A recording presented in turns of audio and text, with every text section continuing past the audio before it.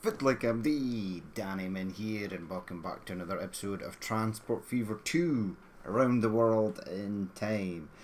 In this episode today, we're going to be jumping on board our Locomotion, our S&DR loco that is full of coal.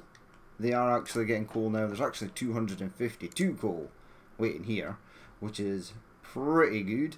So we're going to be jumping on board here, so let's do so. So on we go. There is the loco, shrouded in steam, so extremely hazardous for our driver because steam is extremely hot.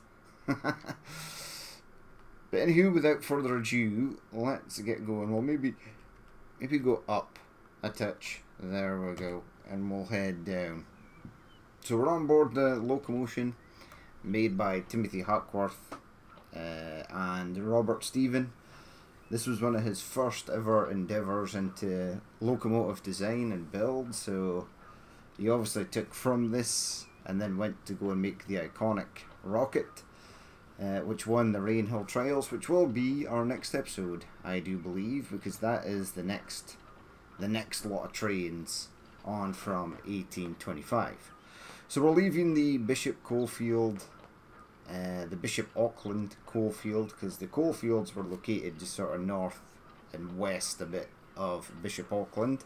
Lots of coal there, so that's where they mined it, and they used the Locomotion, which we're on, this S&DR loco, to run coal back and forth from here to the Stockton docks, where it was then taken down the river out into the North Sea and transported to other places in the UK. So that's pretty cool. This is quite a slow start. It's only 10 miles per hour, this section of track, as we head out past the coal mines. And then once we get onto the open track, the train should be able to go at full steam, which is 20 miles per hour for this loco. Not fast by today's standards, but a blistering pace by standards in 1825. So it's pretty cool. We are getting slightly faster. I do believe that most of the locos up until about 1850 will sort of have this 20, 25, maybe even up to 30 miles per hour.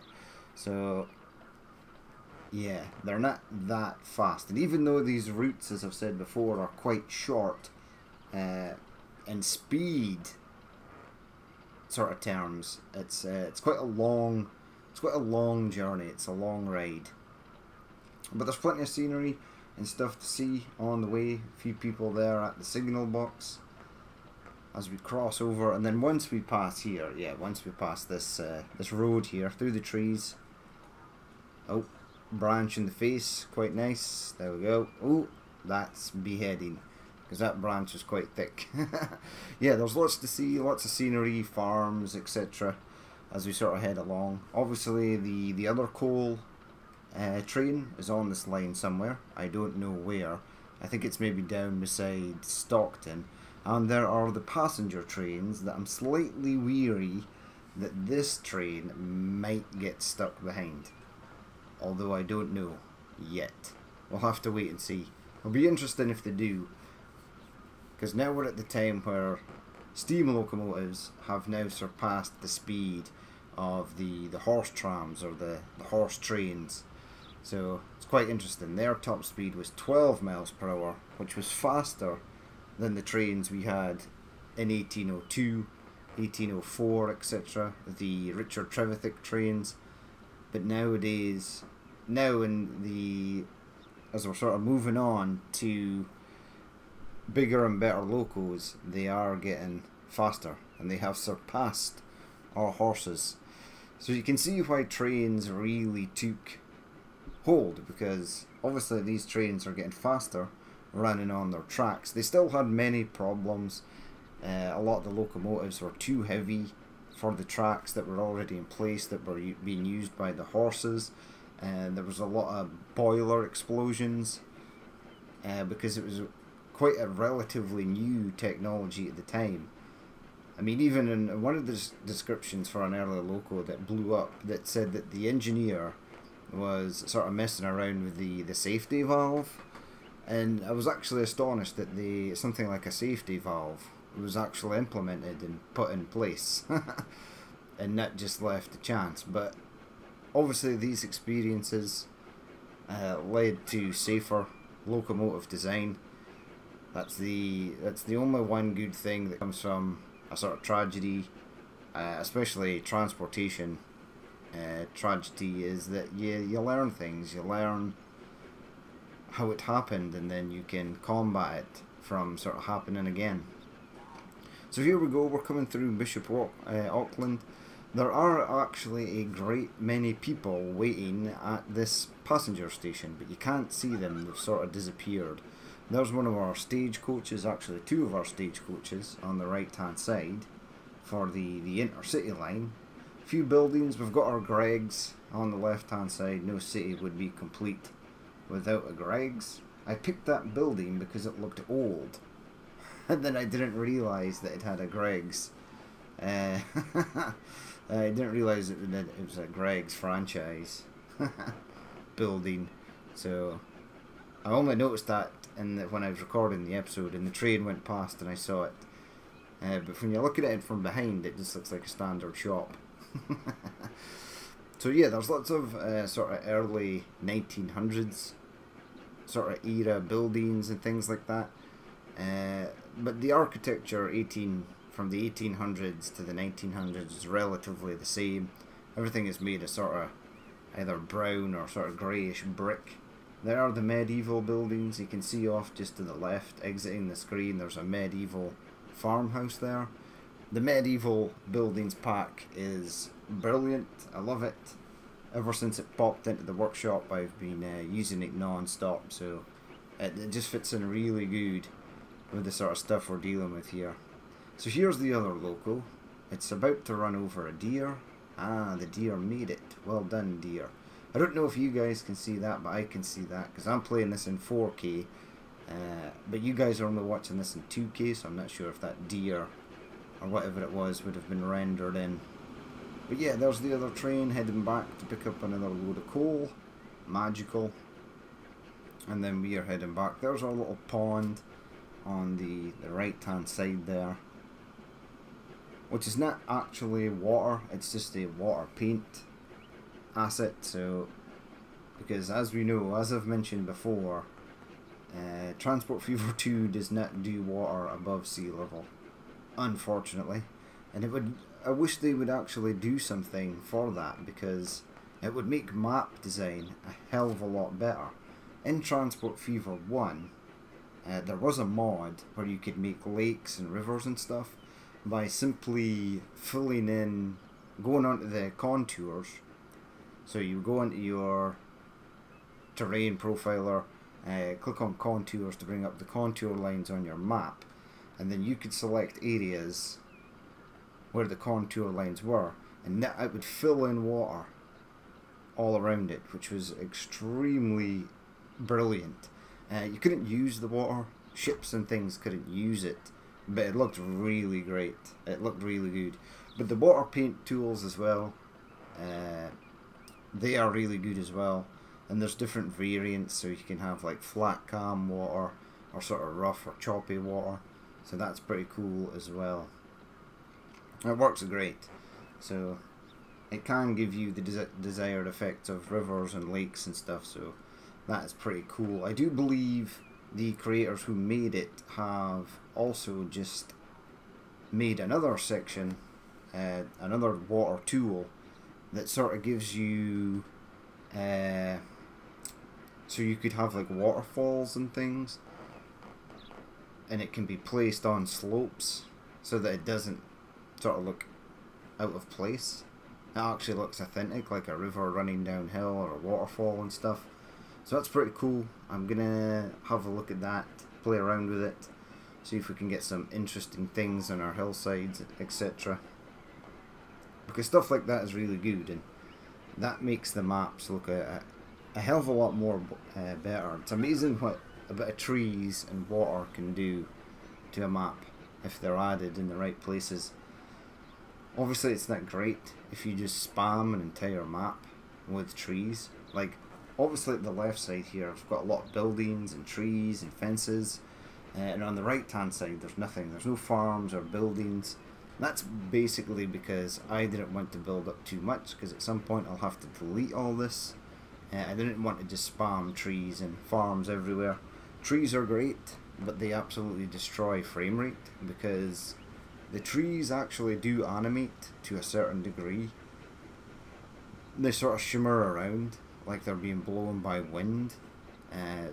So unfortunately more trees makes a map look better, but unfortunately more trees has the downside of destroying frame rates, which is unfortunate. Here's one of our passenger trains though, or one of our passenger horse wagons, which is pretty cool. It's really great that someone added these in as well, because the horse tramways in the UK and Germany, France, etc. were quite well established by the 1800s, and there was lots of them. There was lots of tracks set out for horse tramways. So it's pretty cool that we actually get to use them. So here we go, it's all downhill from here.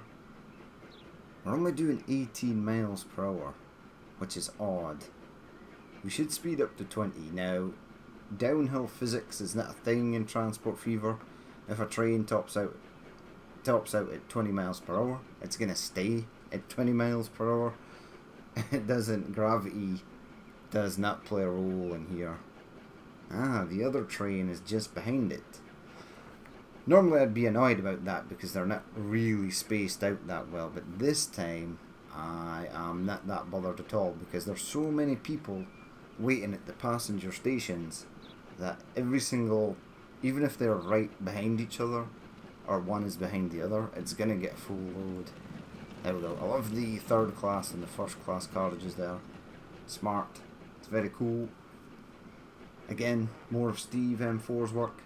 So he does really good work.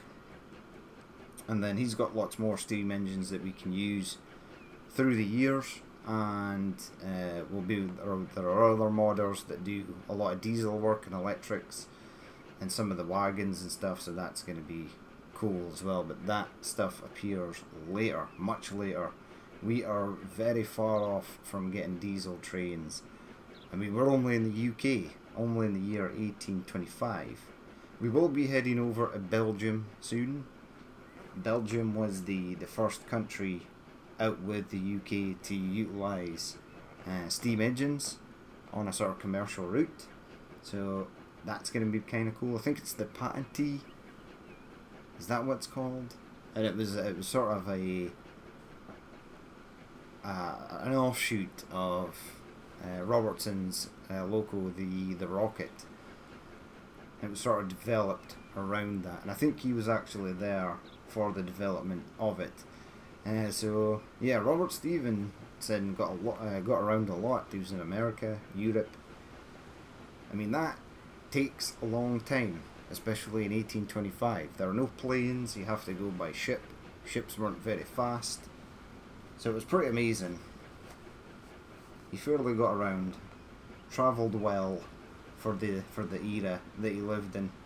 So here we are coming to the port. There's the Zero Osta. There's the coal bunkers to the right hand side. We've got some buildings here. We've got a palm tree on the left, an unfortunate side effect of the game trying to build houses everywhere that it shouldn't.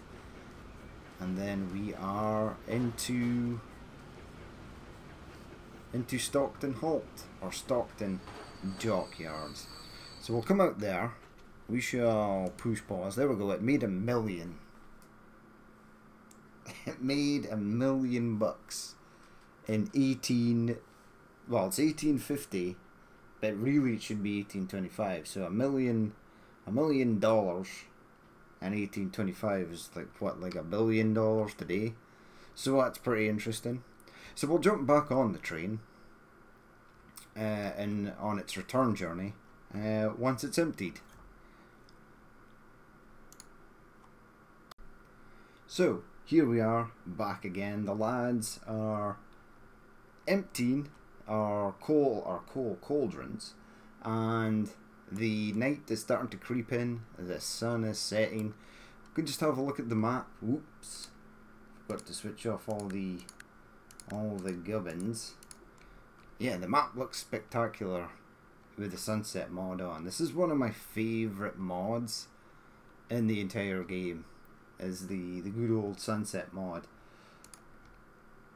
Yeah, it looks ace. It looks really good. Especially like the churches and stuff, the way that they cast the shadows. Yeah, it's good. This should have been a feature in the sort of game from the beginning. Now, a lot of people frown on the fact that I always say that the game should have had a day-night cycle, but it should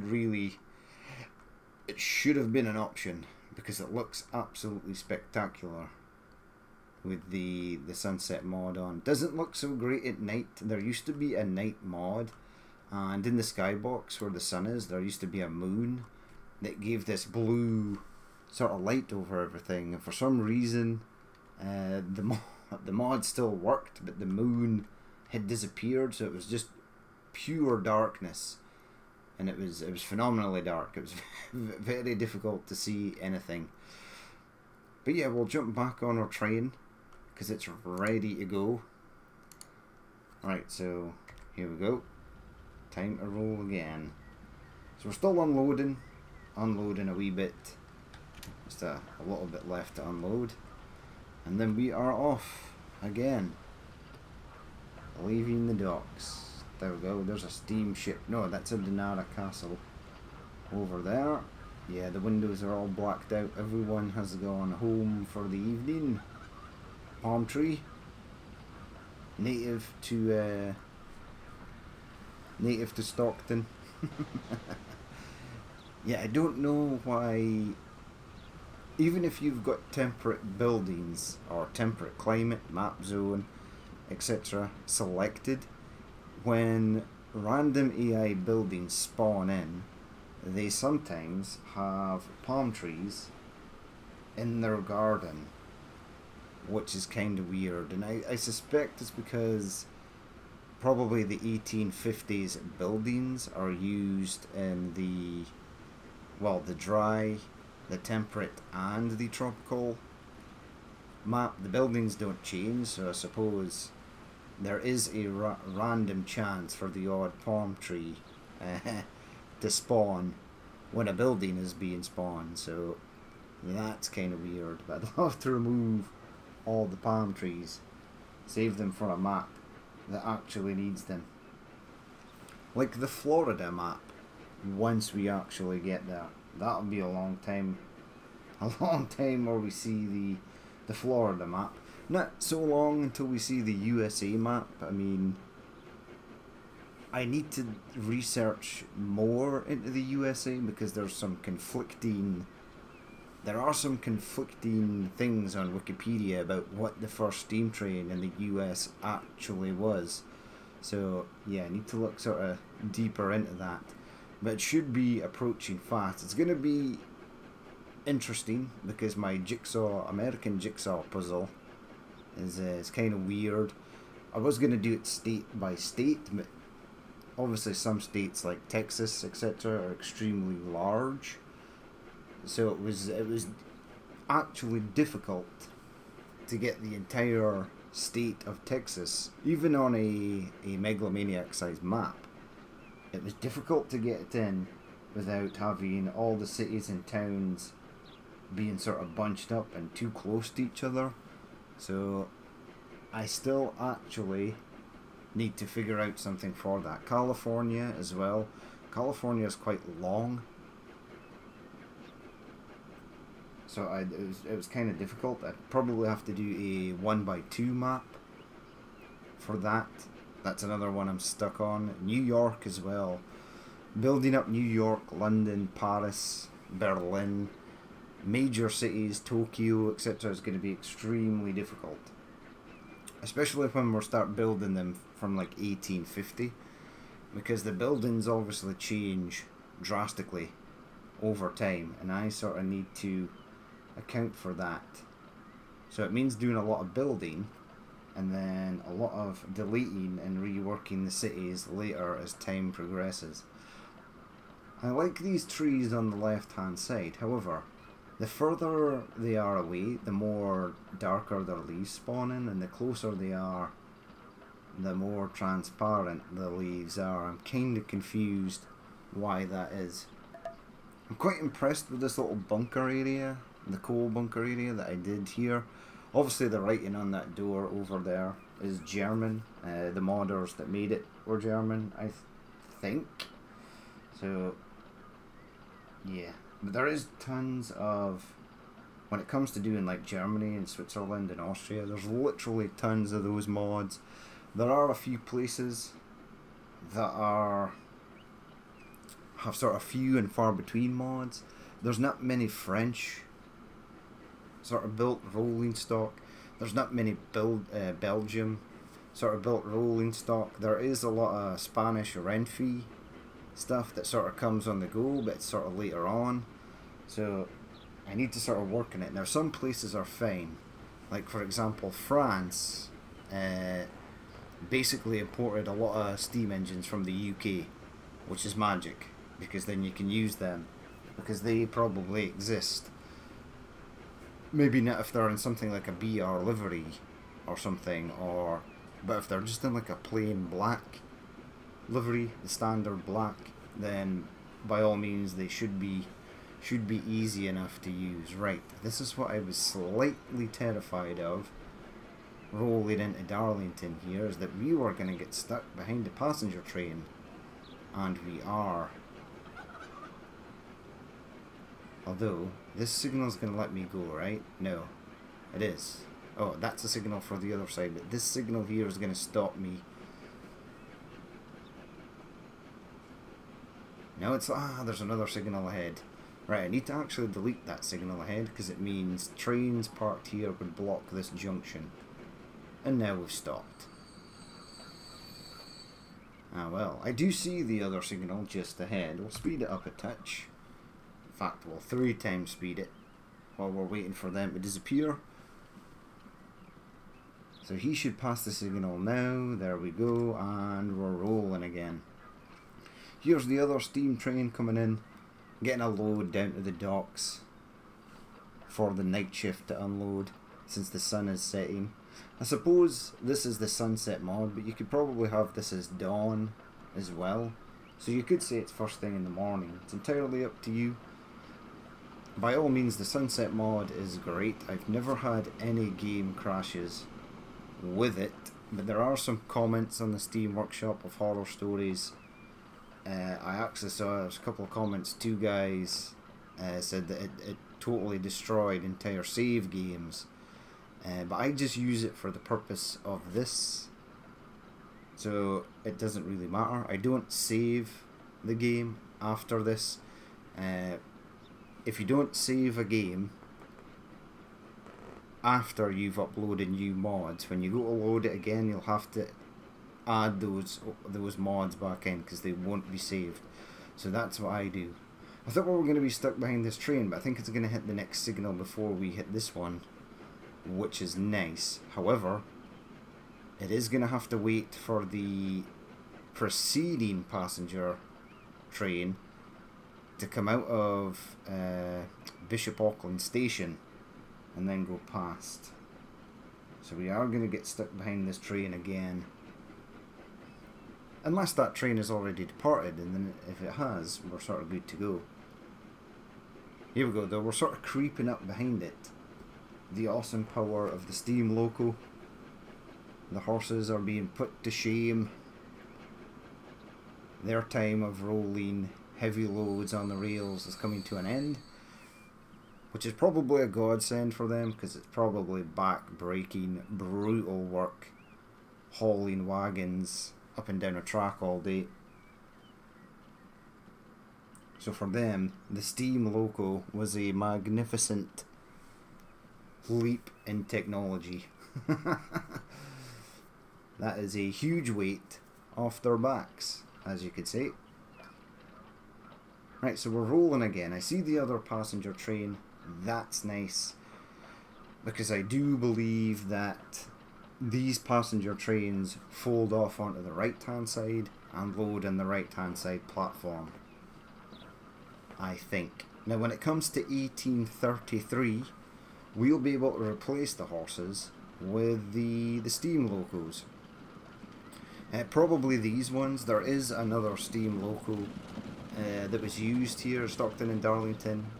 Early on it was the Wilberforce, and we do have that as a mod. So we'll be replacing the coal wagons with the Wilberforce, the coal trains with the Wilberforce, but we'll be adding the passenger train, or we'll be adding these, the Locomotion and types like it, to passenger haulage. I'm looking forward to using the Wilberforce. It's quite a long train. It looks really cool. It's another one of Steve M4's mods again. Looks great. Right, I stand corrected. It looks as if this train... Oh no, well, we're just waiting for it to pass the signal. But it doesn't look like it's moving off to the right hand side. It looks like it's staying to the left. So I could be wrong. Let's double speed it. There we go. There's the farm. Hello farm. You can see the wagons on the road. Bit of wilderness here. I love the plants. The plants are great mods as well. And they really fill in those sort of blank areas. Again, they might kill frame rate. This is my first time using them, so I'm not too sure. There we go, we've got a little shed there. Someone's house. We're passing Greg's. See, when you see Greg's from the back, it just looks like a just looks like an old school Victorian building. Right, lady, you need to stop or you're gonna die. Oh, you're going into the train station and you just walked through my fence. That's awesome. There we go. So the train did stop at the right. Ooh, there's a bear. And the bear is making a run for it. Where are you going, bear? Running through the fields of lavender. And these are fields of, is it dandelions or chamomile? I don't know. I just wanted more variety of fields. I love the ploughed fields here on the right hand side. Although it's slightly, the ploughage looks slightly neat for 1820s. Because it would have been horse with plough attached. There was no tractors way back then. Oh, we've got the farm as well. Yeah, the farm's good. Like the farm. Farmhouse on the left hand side. Medieval farmhouse. Looks absolutely awesome. Signal box. Looks awesome. Your standard UK signal box. As we head back into the mines. And we stay on the left. Yes, we stay on the left.